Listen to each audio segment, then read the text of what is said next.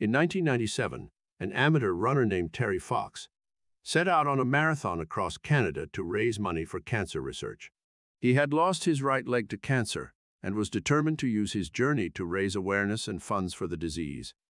Despite facing numerous challenges and setbacks, Terry persevered and continued on his journey.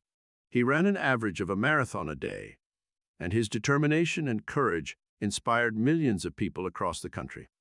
As he ran, he received numerous donations and messages of support from people who were moved by his story. He became a symbol of hope and resilience, and his marathon of hope raised millions of dollars for cancer research. Tragically, Terry was forced to end his marathon when cancer returned and spread to his lungs.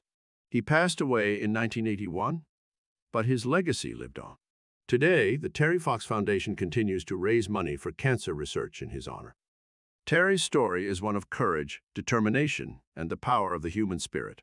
He showed the world that even when faced with great challenges, one can overcome them and make a difference in the world.